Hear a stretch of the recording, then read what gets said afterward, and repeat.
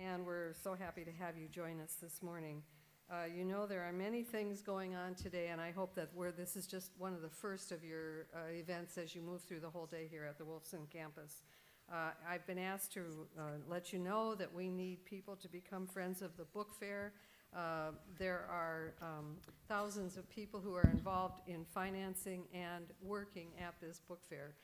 And you can, this year, you can actually text book to 501-501 to make a donation, and we need your donations.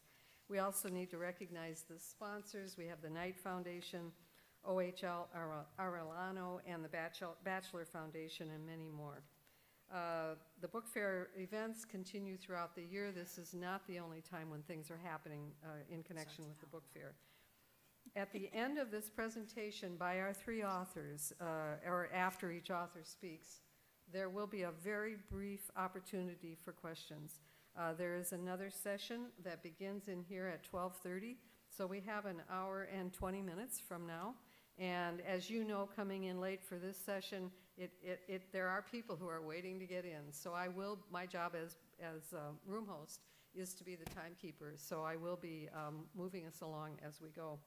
At the end of this session, there will be an opportunity for these authors to autograph copies of their book down in the area at the bottom of the escalator. If you turn left, that's where the authors will be autographing their books. And now, enjoy this session. Please turn off your cell phones. And now we will have an introduction for our authors. Thank you. Hello. I'm going to introduce everyone from right to left. That is your right to left. And we'll do them one at a time. Rick Moody is on your right. He's the author of 4 previous novels, The Four Fingers of Death, Purple America, The Ice Storm, and Garden State, as well as award-winning memoirs and multiple collections of short fiction. Moody is the recipient of a Guggenheim Fellowship, and his work has been anthologized in Best American Stories, Best American Essays, and the Pushcart Prize Anthology. Hotels of North America, a novel, published by Little Brown and Company, is his latest book. Reginald Edward Morse is one of the top reviewers on RateYourLodging.com, where his many reviews reveal more than just details of hotels around the globe. They tell his life story. The puzzle of Reginald's life comes together through the reviews that comment upon his motivational speaking career, the dissolution of his marriage, the separation from his beloved daughter, and his devotion to an amour known only as Kay. But when Reginald disappears, we are left with only the fragments of a life, or at least the life he has carefully constructed, which writer Rick Moody must make sense of. An inventive blurring of the lines between the real and the fabricated, Hotels of North America demonstrates Moody's ability to push the bounds of the novel itself. So, Rick Moody, ladies and gentlemen.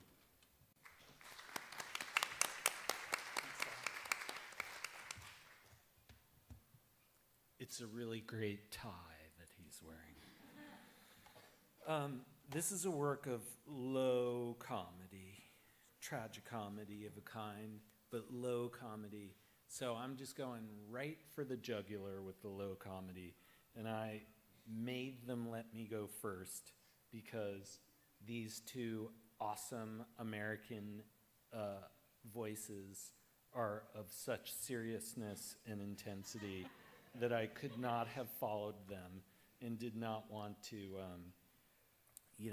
get in the way of the beauty that's to come. So I'm going first. This little passage by my fictional hotel reviewer is called Viking Motel, 1236 North Detroit Avenue, Eugene, Oregon, August 15 to 19, 2011.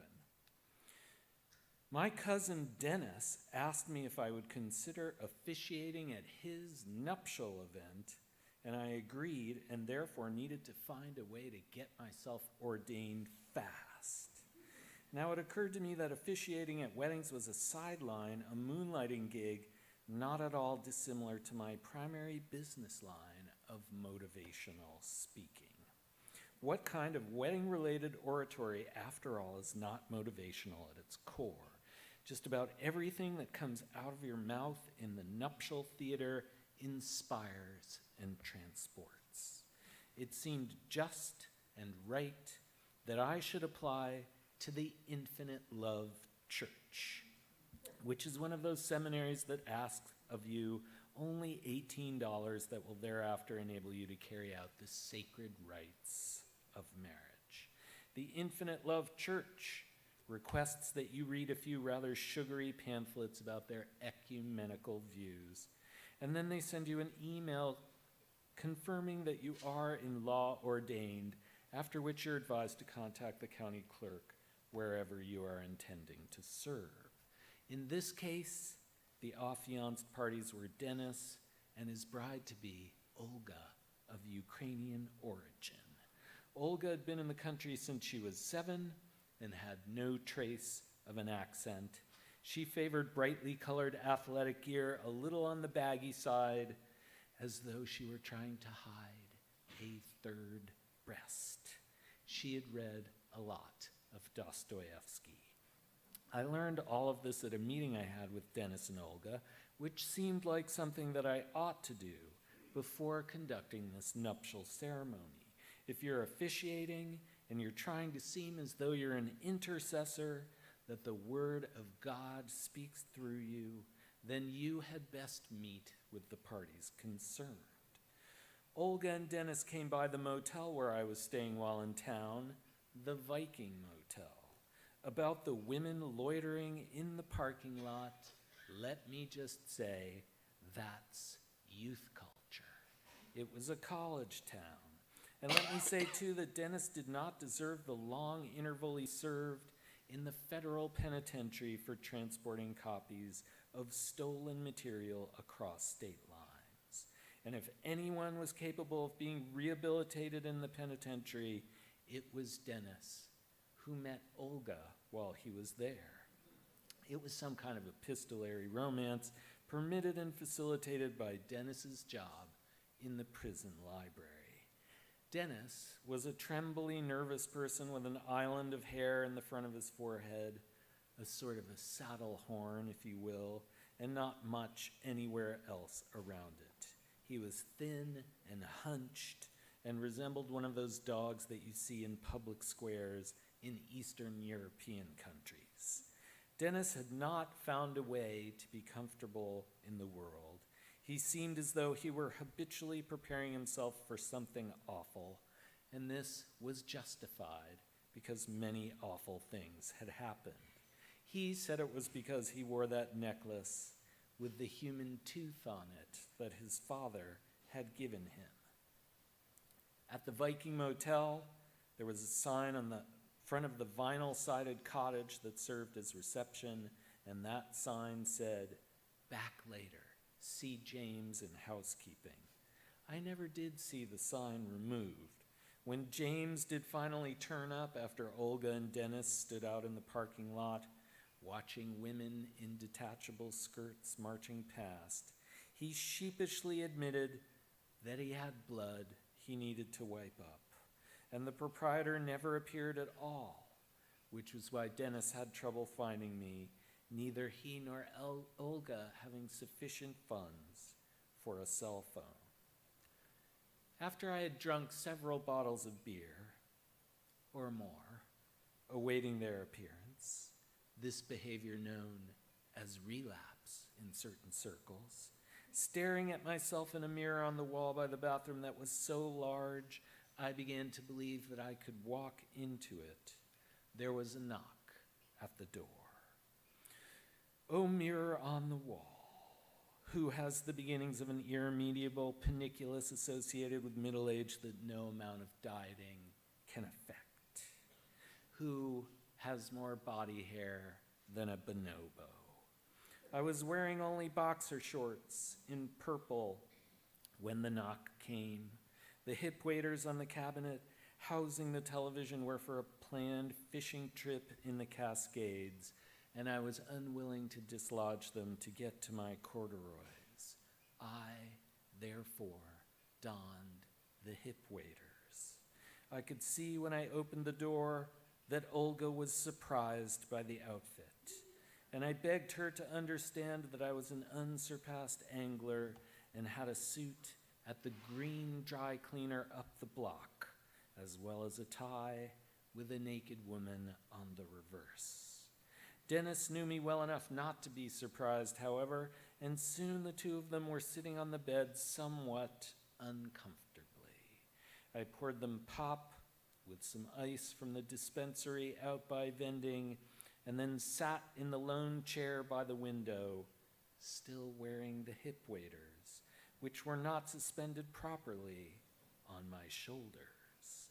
I asked them first of all if their resolve with regard to marriage was earnest and true and characterized by profundities of desire and mutual support.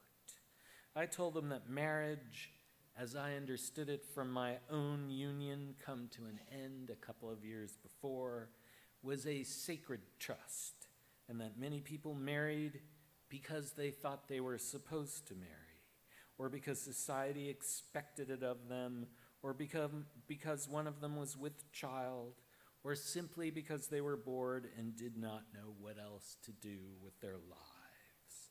But I observed that it was possible to do better than this.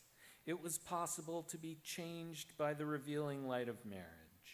In proportion to one's development in marriage, in proportion to the amassing of age-related epiphanic moments, in the habit of love that is marriage, it was possible, I said, for the beloved to become more ravishing, more perfect, as when ascending into the concentric rings of paradise, and that in marriage we come to find the flaws of the beloved less irksome and instead more delightful and endearing. Like that weird spitting noise that the beloved sometimes makes when hawking up reserves of toothpaste, for example, or that tendency the beloved has to nervously scratch her ankle over and over again, or how about her wearing 2 pairs of socks all the time.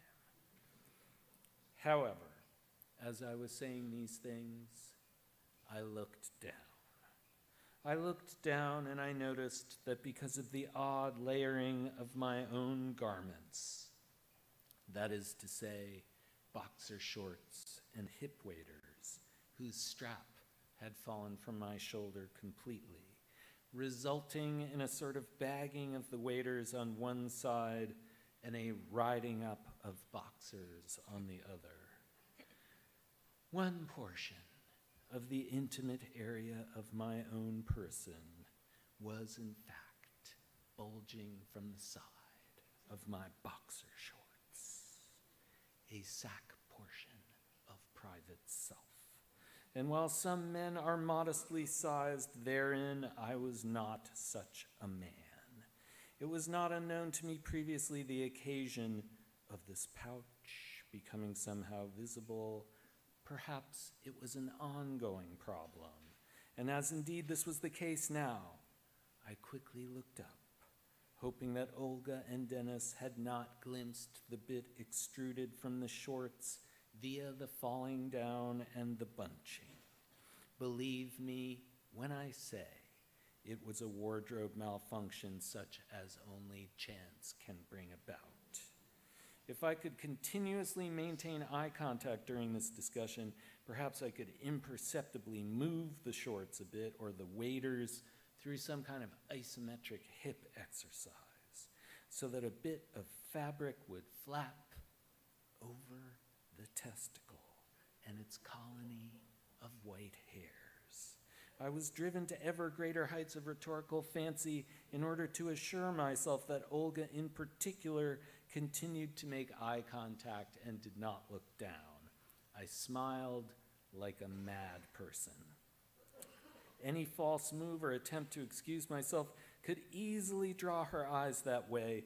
I began looking around the room in the hope that my darting eyes, alighting here on the extra large mirror, there on the stain on the stuccoed ceiling, would likewise seduce away her gaze. I asked Olga if the marital relations were satisfactory, if she could assure me that these relations were characterized by gentleness and intimacy and proper frequency. There was a surging of in-breath from Olga, which I worried at first was because she had witnessed a little semi-bald protuberance with its four hairs fumbling for recognition. But in fact, I think that the in-breath was owing to the question being a probing and challenging one. And she thought for a while, and then she said that she believed the intimate relations were intimate. And she said, as I recall it, Dennis is a very sensitive man who loves the bodies of women, and I am lucky to have a man like Dennis. Then I asked Dennis if the relations were sufficient from his point of view, and he said, in the time I was inside the penitentiary, I came to believe that I might never again touch the body of a woman, and so yes, love is a holy kind of thing. And here the two of them smiled, bashful smiles of the Confederates of love. Next, I asked about money. I said that it was the lot of some people in the world never to figure out the money problem, and there was no shame in this, because love endured beyond money. And did each of them understand this? And was each of them willing to do the working part, the money-making part, if the other was unable physically or for some other reason unemployed, whether because of felony conviction or ADHD? Olga opined that she'd known poverty in Ukraine when it was under the control of the Soviets, and her father had for many years a job as a machinist in which he did nothing at all. He simply showed up at a certain factory and then came home and spent what little he had on Latvian vodka. She certainly hoped that the land of opportunity would have more reward than that. But as long as Dennis loved her and took her to the movies twice per quarter, then it would be okay. After which Dennis said that he had seen the light about trying to make money by transporting stolen goods, and now he simply wanted to be, as he said, legit. And if that meant the loading dock, then the loading dock it was. And again, they looked at one another and smiled.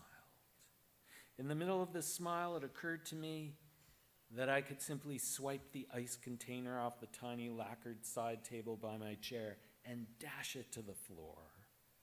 The ensuing mess would direct attention away from the testicle stretching itself languidly on plein air, and I could then rush into the bathroom, perhaps straighten myself up a bit, or at least throw a thin, white, mildew-inflected towel over my midsection.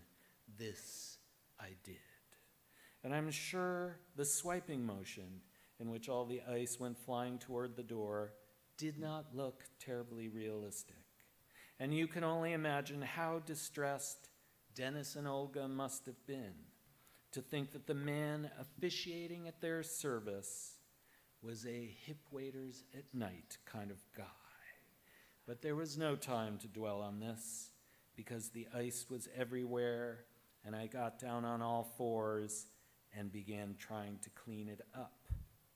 Soon Olga was beside me, and I could smell her perfume, which she'd probably put on for just this evening.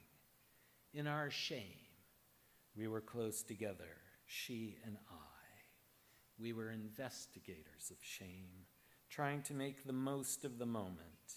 And maybe she never saw the testicle at all, nor the slight varicose vein on the bottom of the testicle. Maybe she hadn't seen it at all. And I don't know why this hotel is called the Viking Motel. And it leads one to wonder many things about Vikings. They did not last long on this continent for starvation and disease.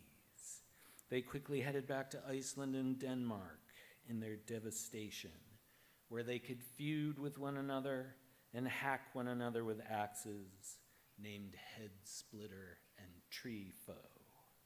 What the Vikings had to do with the Pacific Northwest, I cannot say, as it's my impression that no Viking ever lived in the Pacific Northwest. 2 stars.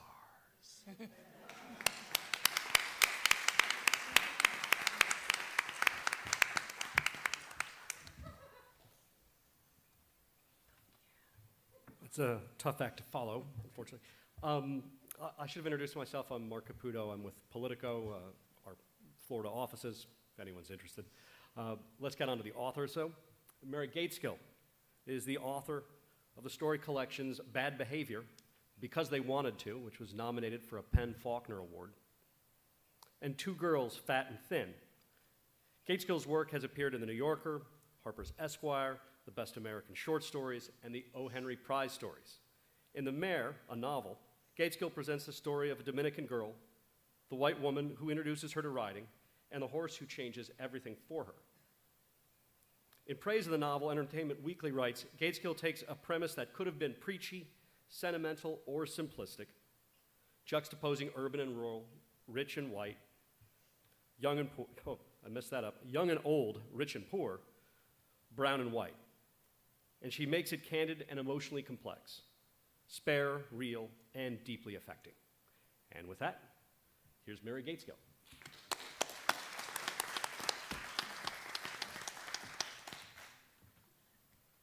Now for the unrelieved seriousness. Okay, I'm reading from the beginning of the book you just described. That day, I woke up from a dream the way I always woke up, pressed against my mom's back, my face against her and her turned away. She holding Dante and he holding on to her, his head and her breasts wrapped around each other like they'd fallen down a hole. It was okay. I was an 11-year-old girl, and I didn't need to have my face in my mama's titty no more, that is, if I ever did. Dante, my little brother, was only 6. It was summer. The air conditioner was up too high, dripping dirty water on the floor outside the pan I put there to catch it. Too loud, too. But still, I heard a shot from outside, or maybe a shout from my dream. I was dreaming about my grandfather from DR.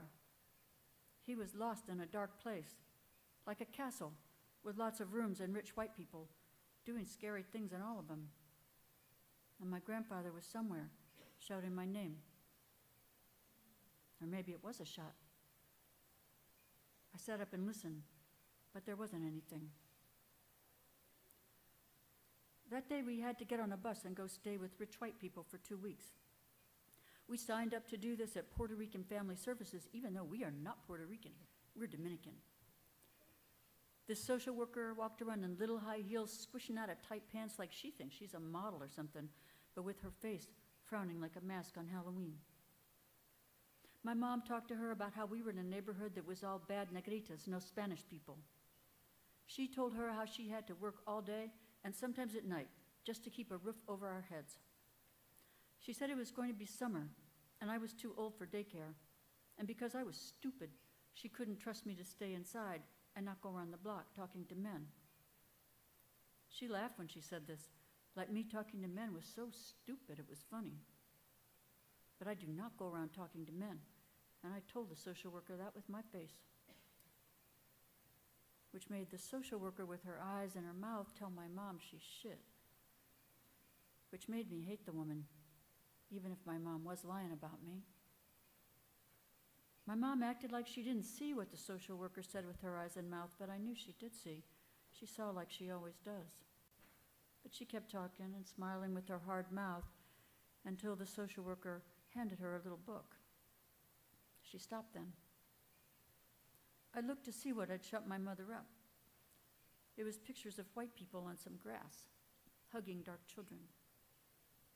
Mask Face told us we could go stay with people like this for 2 weeks. We could swim and ride bicycles and learn about animals. Sounds like hell, whispered Dante. I took the little book out of my mom's hands. It said something about love and having fun. There was a picture of a girl darker than me petting a sheep. There was a picture of a woman with big white legs sitting in a chair with a hat on and a plastic orange flower in her hand, looking like she's waiting for somebody to have fun with. My mom doesn't write, so I filled out the forms. Dante just sat there talking to himself, not caring about anything like always. I didn't want him to come with me, bothering me while I was trying to ride a bicycle or something. So when they asked how he gets along with people, I wrote, he hits them. They asked how he resolves conflict. Then I wrote, he hits. It was true anyway.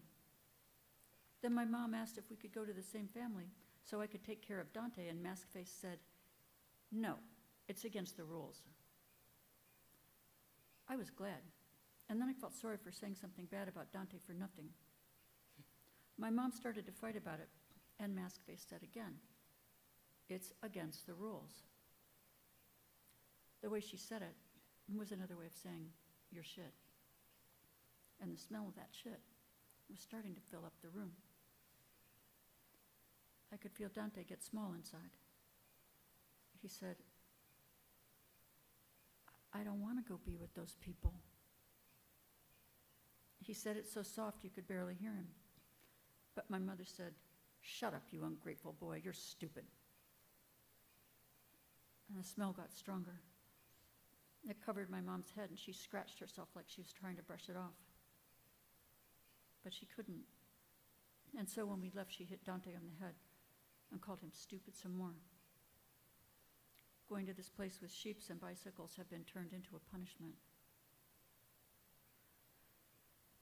But I still had hope it would be fun. The lady I would stay with had called me to talk to me, and she sounded nice. Her voice was little, like she was scared. She said we were going to ride a Ferris wheel at the county fair and swim at the lake and see horses. She said we were going to ride a Ferris wheel at the county fair. She didn't sound like the lady with the big legs, but that's how I pictured her, with a plastic flower. I thought of that picture and that voice, and I got excited. I got up and went out into the hall and got into the closet where our coats were. I dug in the back and found my things I keep in the old cotton ball box. I took them out through our living room, into the kitchen where it was heavy warm from all the hot days so far. I poured orange juice in my favorite glass with purple flowers on it. I took the juice and my box to the open window and leaned out on the ledge. It was so early that there was nobody on the street, except a ragged man creeping against a building down below us, holding onto it with one hand like for balance. He was holding the wall where somebody had written cookies in big red paint. That was because this boy called Cookies used to stand there a lot. He was called that because he ate big cookies all the time. He was nice, even though he told me once that even though he liked me, if somebody paid him enough, he would kill me. We stood there talking for a while, and then he broke off a piece of soft cookie he was eating and gave it to Dante. A little while later, a cop killed him for nothing, and his name got put on the wall.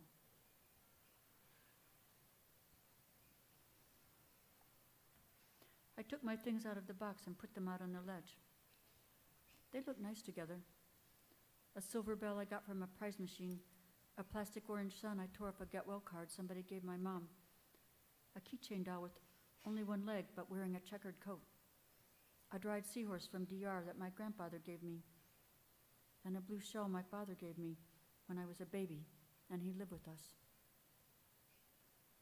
I held the blue shell against my lip and felt how smooth it was.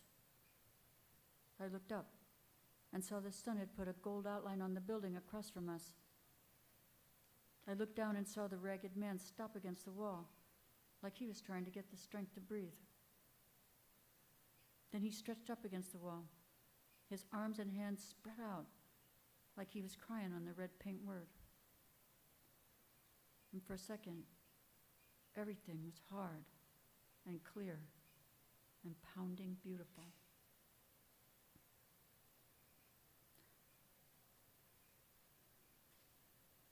The last time I saw my father, I was 8, and Dante was 4. We had to leave our old apartment, and my mom was staying with a friend and trying to find a new place. So he came and took us to Philadelphia in the car with his friend Manuel. I remember blowing bubbles on the fire escape with his other kids from this woman, Sophia. She had big, soft breasts pushed together in a green dress, and she made asopao with shrimp and mango pudding. I don't think she liked me, but her girls were nice. We slept in the same bed and told stories about a disgusting white guy in history who cut people up with a chainsaw and danced around in their skins. Then the littlest girl would rap like, "When I woke up in a piece, I don't even gotta speak. I'm a bad mama jamma, goddamn motherfucker, you ain't gotta like me." And it made me and Dante laugh, because she's so little, he's so cute. My father sends Dante a card and $1 for his birthday sometimes.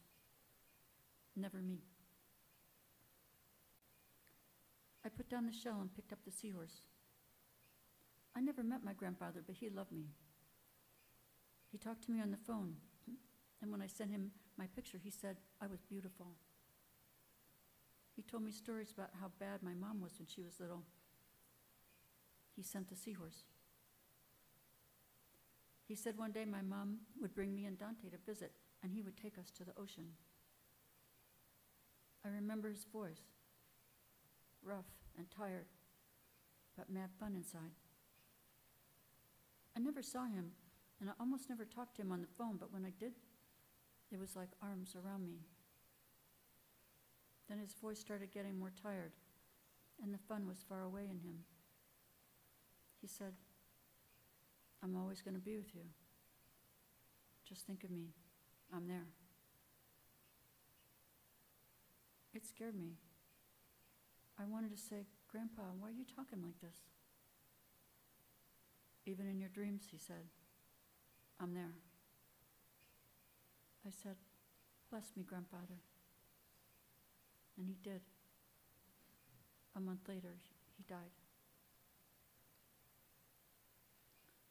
I put my things back in the box.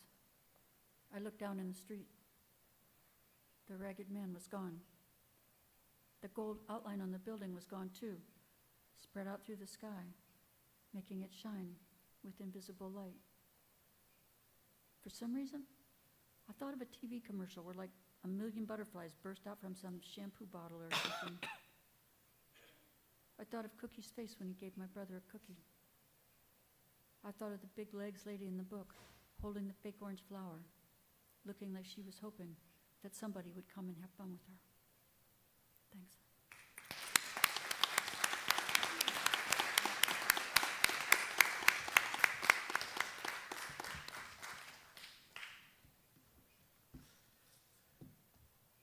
Last, not least, Elizabeth McCracken. She's the author of an exact replica of a figment of my imagination. The Giant's House, Here's Your Hat, What's Your Hurry, and Niagara Falls all over again. A former public librarian, she's now a faculty member of the University of Texas at Austin. Hook 'em horns.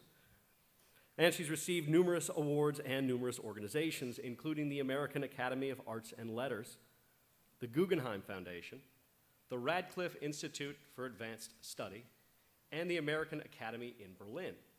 Her latest book is Thunderstruck and Other Stories, published by the Dial Press. These 9 vibrant stories navigate the fragile space between love and loneliness. In McCracken's universe, heartache is always interwoven with strange, charmed moments of joy, an unexpected conversation with a small child, the gift of a parrot with a bad French accent. And that all reminds us of the wonder and mystery of being alive. Thunderstruck and Other Stories shows the inimitable writer working at the full heights of her power. Ladies and gentlemen, Elizabeth McCracken.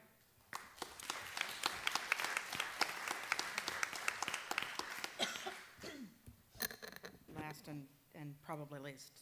I'm so delighted to be here and to be reading with Rick and Mary.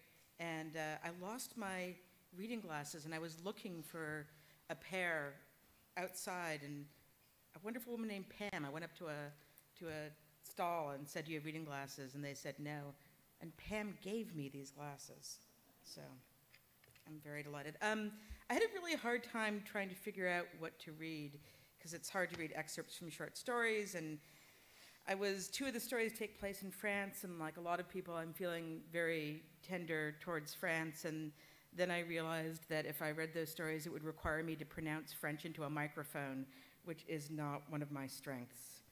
The last book of fiction I published was in 2001, and this book came out last year, so there's a big gap, and one of the reasons there was a big gap is that I was extremely busy writing failed novels.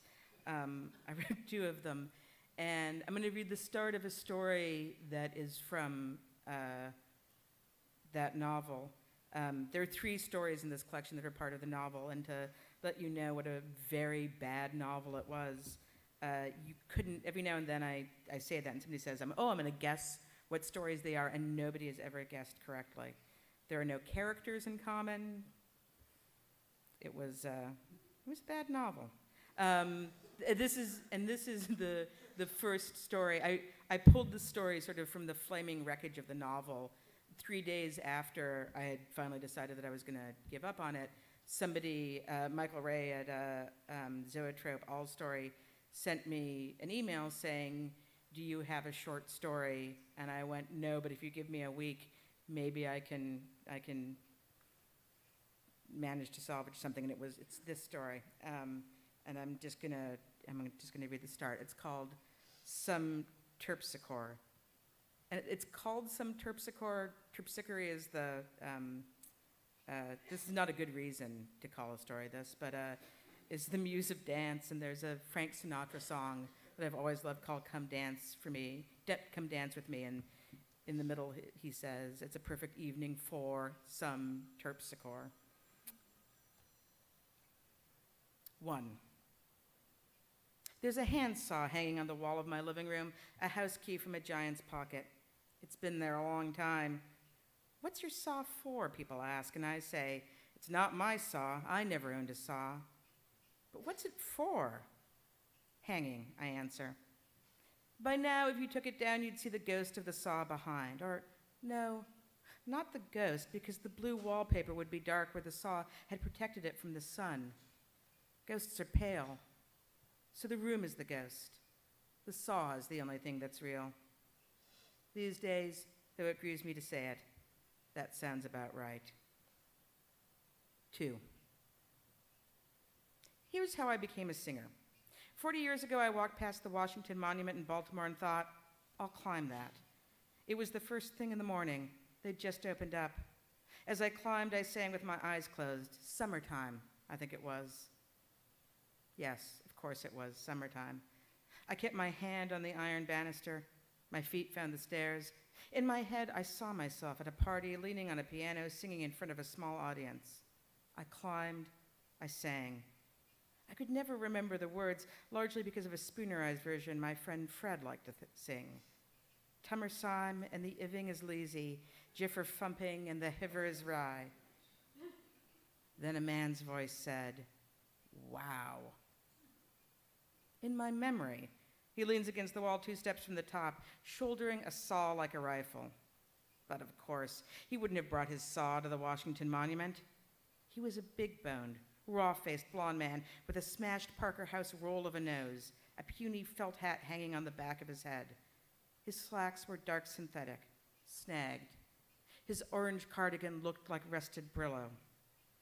He was so big, you wondered how he could have got up there. Had the tower been built around him? Had he arrived in pieces and been assembled on the spot? Wow, he said again, and he clasped his hands in front of himself, bouncing on his knees with the syncopated jollification of a love-struck 1930s cartoon character. I expected to see querulous lines of excitement coming off his head, punctuated by exclamation points. He plucked off his hat. His hair looked as if it had been combed with a piece of buttered toast. That was you? He asked. I nodded. Maybe he was some municipal employee charged with keeping the noise down. You sound like a saw, he said. His voice was soft. I thought he might be from the South, like me, though later I found out he just had one of those voices that picked up accents through static electricity. Really, he was from Paterson, New Jersey. A saw, I asked? He nodded. I put my fingers to my throat. I don't know what that means. He held up one of his big hands, still palming his hat.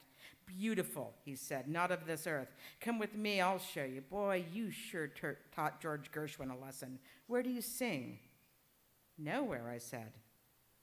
I couldn't sing, according to my friends. The only person who'd ever said anything nice about my voice was my friend Fred Tibbetts, who claimed that when I was drunk, sometimes I managed to carry a tune.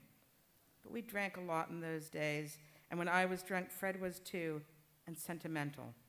Still, I secretly believed I could sing. My only evidence was the pleasure that singing brought me. Most common mistake in the world, believing that physical pleasure and virtue are in any way related, directly or indirectly. The man shook his head. No good, he said very seriously. That's rotten. We'll change that. He went to take my hand and instead hung his hat upon it. Then I felt my own hand, his own hand, squeeze mine through the felt. You'll sing for me, okay? Would you sing for me? You'll sing for me. He led me back down the monument, the hat on my hand, his hand behind it. My wrist began to sweat, but I didn't mind. Of course you'll sing, he said. He went ahead of me, but kept stopping so I'd half tumble onto the point of his elbow. I know people. I'm from Philadelphia. Well, I live there. I came to Baltimore because a buddy of mine, part of a trio, he broke his arm and needed a guitar player, so there you go. There are 228 steps on this thing. I read it on the plaque. Also, I counted. God, you're a skinny girl. You're like nothing. You're so lovely. No, you are. Don't disagree. I know what I'm talking about. Well, not all the time, but right now I do. I'll play you my saw. Not everyone appreciates it, but you will. What's your name? Once more? Oof. Well, change that. Have to. You need something short and to the point. Take me. I used to be Gabriel McClonahesham. Now there's a moniker, huh? Now I'm Gabe Macon. For you, I don't know. Let me think. Miss Porth. Because you're a chanteuse, that's why the miss. And Porthkiss, I don't know. And Miss Kiss is just silly. Look at you blush. The human musical saw. There are all sorts of places you can sing. You don't know your own worth. That's your problem. I've known singers and I've known singers. I heard you and I thought, there's a voice I could listen to for the rest of my life. I'm not kidding. I don't kid about things like that. I don't kid about music. I was frozen to the spot. Look, still, goosebumps. You rescued me from the tower, Rapunzel. I climbed down on your voice. I'll talk to my friend Jake. I'll talk to this other guy I know. I have a feeling about you. I have a feeling about you. Are you getting as dizzy as me? Maybe it's not the stairs. Do you believe in love at first sight? That's not a line. It's a question. I do. Of course I do. Would I ask if I didn't? Because I believe in luck. That's why. We're nearly at the bottom. Poor kid, you never even got to the top. Come on. For 10 cents, this is strictly all you can climb monument. We'll go back up. Come on. Come on. I can sing? I asked him. He looked at me. His eyes were green, with gears of darker green around the pupils. Trust me, he said. 3. I wasn't the sort of girl who'd climb a monument with a strange man, or go back to his hotel room with him, or agree to move to Philadelphia the next day. But I did. His room was on the top floor of the elite hotel, the kind of place you might check into to commit suicide. Toilet down the hall, a sink in the corner of the room, a view of another building with windows exactly across from the elite's windows. Musical saw, said Gabe Macon. He opened a cardboard suitcase that sat at the end of a single bed.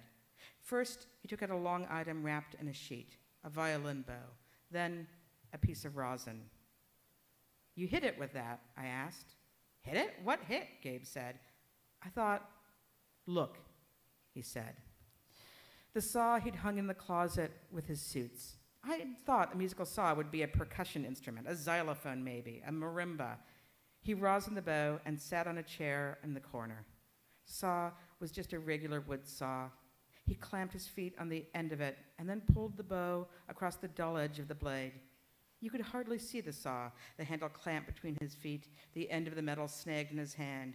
He was a pile of a man with a blade at the heart, a man doing violence to something with an unlikely weapon. It was the voice of a beautiful toothache. It was the sound of every enchanted harp, flute, princess turned into a tree in every fairy tale ever written. I sound like that, I said. He nodded, kept playing. I sound like that. It was humiliating, alarming, ugly, exciting. It was like looking at a flattering picture of yourself doing something you wished you hadn't been photographed doing. That's me. He was playing Fly Me to the Moon. He finished and looked at me with those Rube Goldberg eyes. That's you, he said. He flexed the saw back and forth, then dropped it to the ground. I picked it up and tried to see my reflection in the metal. "You don't take the teeth off?" "Nope," he said. "This is my second saw. Here, give me." I lifted it by the blade and he caught it through the tawny handle. First one I bought was too good. Short, expensive, wouldn't bend. You need something cheap and with a good length to it. 8 points to an inch, this one. Teeth, I mean. He flexed it. The metal made that backstage thunder noise I imagined when he'd first said I sounded like a saw. "This one, though, it's right." He flipped it around and caught it again between his brown shoes and drew the bow against it. He'd turned on just one light by the hotel bed when we'd come into the room. Now, it was dark out. I listened to the saw and looked at the sink in the corner. A spider crawled out of it, tapping one leg in front musingly, like a blind man with a cane before clambering over the embankment. The saw sighed. Me too. Then Gabe reached over with the bow and touched my shoulder. I flinched, as though the horsehair had caught a case of sharp off the saw. "That's you," he said again. Maybe I loved Gabe already. What's love at first sight? Sorry. What's love at first sight but a bucket thrown over you that smooths out all your previous self-loathing so that you can see yourself slick and matted down and audacious. At least, I believed for the first time that I was capable of being loved. Or maybe I just loved the saw. Thank you.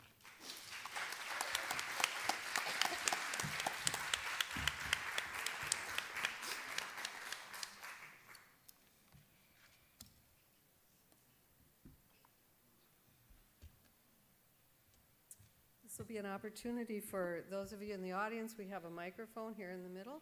If you would like to ask questions or make comments, we have time. And you can address any one of the three authors. All your readings were very beautiful. I'd like to hear about how you prepare for your readings. I had the pleasure of seeing you in New York as well, and I hope you're doing the audiobook. I so hope. Your voice is magnificent on this particular work, but I'd like to hear about how you prepare for it and any preparation. Does that make sense? Are you asking me? All three. Go ahead. I didn't hear some of it, but it sounded good. It sounded like you were saying something really nice. I think you were saying you were wondering how we prepare to read? Or say, like, you're doing a particular passage, or is there, how do you pick the passage, and then how do you, intonations and things like that. I thought, it's sort of like the handiwork that's involved with it, if that makes sense. I do pick if I'm reading from a novel, I prefer to read from the beginning because then you don't have to do a lot of explanation. I really dislike doing that. If I get completely bored out of my mind doing the same thing, which can happen, then I really look for something in the thing that I think will stand alone with minimal explanation. I really hate it when novelists read things and they jump around, read one section and then explain for several minutes what the next section is, and then read that for a few minutes and then explain again, and then I don't think it's effective. So I definitely choose what I'm going to read, and then I'll practice it a lot. I think Rick heard me read this section first a long time ago, and it was terrible. It was like the first time I read it, and it was, I don't even know how to describe how bad it was, but you just have to do it a lot. And there is an audiobook made of this, but I'm not doing the reading. They have 4 different people. I did do the audiobook just now for a story collection called Don't Cry, and it was a very humbling and illuminating experience. I heard this, it's one thing to read one section from something that you practice over and over again, and it's been picked for maximum impact. If you have to, it's very different from reading entire stories 4 at a time. It's really hard, and I don't know how well I did because it's a whole other thing. And also you hear the work differently. I suddenly realized this is why people think I'm nuts. It was like, I'm not kidding, I'm not trying to be, I really thought that this is weird. Why am I so obsessed with these things? Anyway, that. Morning readings are a challenge for me because I usually prepare with 2 glasses of white wine. Did not do that this morning. I had scrambled eggs and coffee. And I mean, I also, this last night I asked Twitter what to read, and Twitter did not, which is usually my way for getting good advice, and people said, keep it short, and that was the big advice. Yeah, don't go on too long, McCracken, just, but I read my work aloud when I write, sort of a lot, so, but every now and then you see, I fumbled a name because it was a name that I just typed, but this may be the first time I've ever read it out loud. So I was like, oh wow, there are a lot of syllables there. I probably should have figured out ahead of time how to pronounce that. What they said. Hi,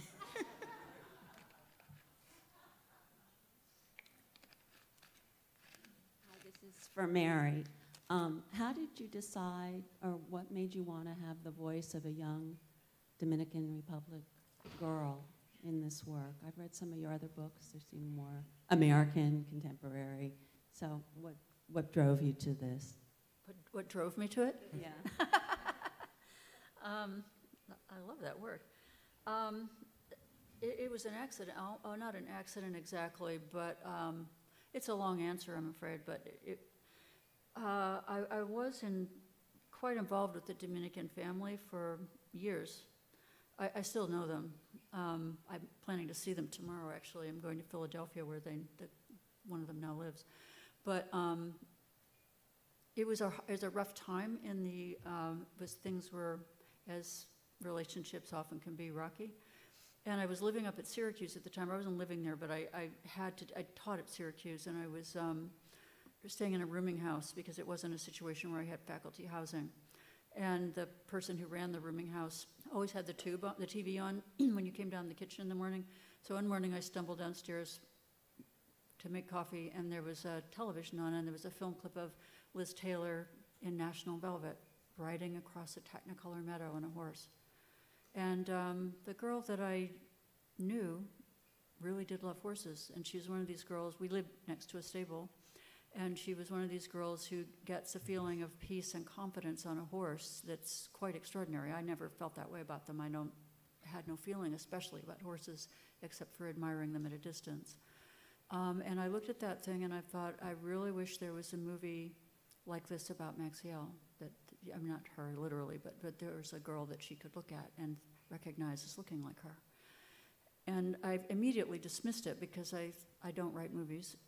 I did try to persuade my agent I thought maybe I could write a treatment and somebody could buy it and somebody else could write it.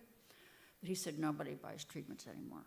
That's ridiculous. But I wrote it anyway, and he said, you don't know whether you want this to be a Walt Disney story or a very dark story. It's confusing. If you want this to, and I said, I want it to be both. And he said, then you need to write the book. You need to write a young adult novel. And I said, no, I can't do that.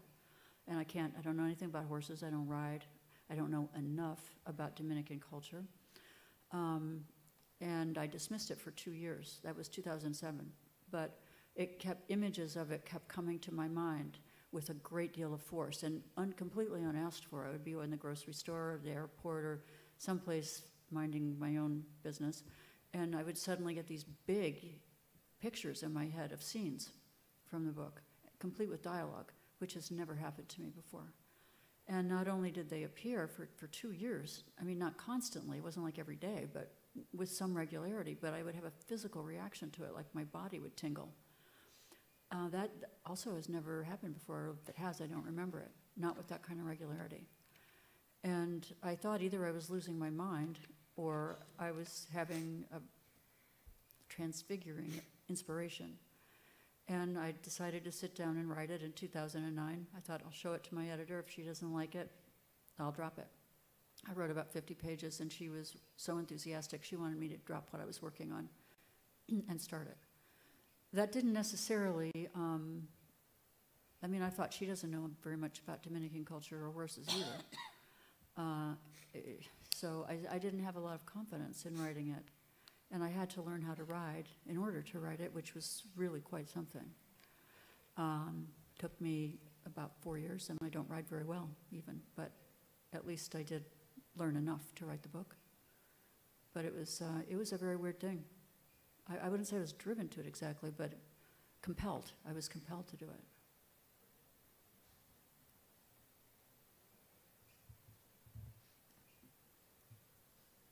Any other questions or comments before we?